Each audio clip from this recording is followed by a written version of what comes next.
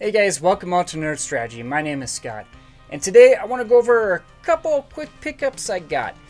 Just a little bit. Just a little bit.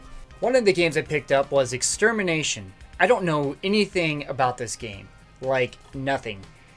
It looks like a military-esque game like Metal Gear Solid meets Resident Evil.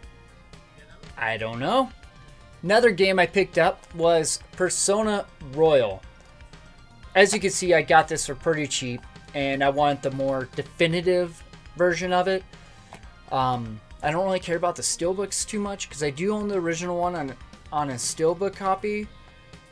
But I wanted to pick this up for my collection, because eventually, yeah, I'll probably want to play through all of the Persona games. Another game I picked up was Primal for the PS2.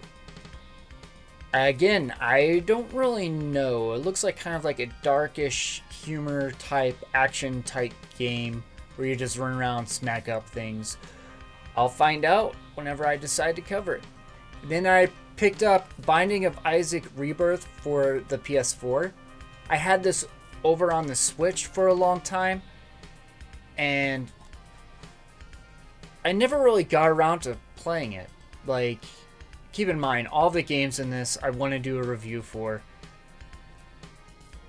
And it'll be fun to revisit the Binding of Isaac games. I also recently just got the Contra collection. It finally came in the mail. I ordered this like a year ago from Limited Run. And it came with like a little cool trading card and, you know, like little history type book. Nothing really special with it because I didn't get the collector's edition of it, but I love Contra. I love playing it. Right now I'm on a super big Ys kick, just showing up little shorts here and there of bosses and whatnot. And speaking of which, I just picked up Ys 7 for the PSP. This game is fun. It really is. It takes a while to start up and kind of get lost.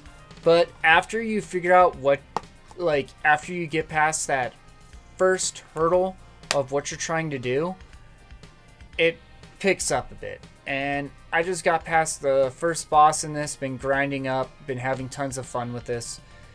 I've been recording me doing boss fights and stuff, and I figure, why not? I'll upload those in some sort of format, once or another. Every single game I've shown in this video, eventually I will do a review of it at some point.